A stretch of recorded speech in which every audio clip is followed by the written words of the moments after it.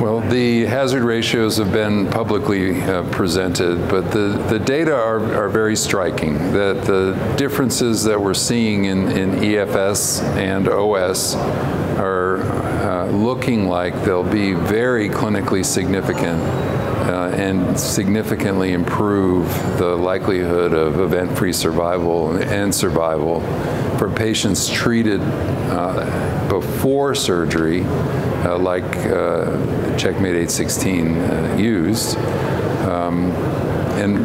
But we don't really know, and there's no direct head-to-head comparison of doing it before or after surgery, and that there are many ongoing trials that do both before and after.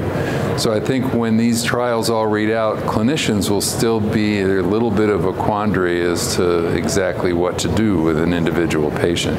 But it's all very exciting that we really are now able to improve their survival.